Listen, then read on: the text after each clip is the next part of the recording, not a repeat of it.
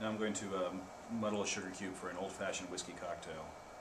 Take a sugar cube, douse it pretty good with Angostura, drop it in, clean up your mess. Then using the flattest side of the muddler, I'm going to give it one good crush just to break it down, grind it a little bit back and forth, and then start the roll. I'm trying to make it, it's going to go to paste pretty quick, and I want to get it through that into being as close to a syrup as I can do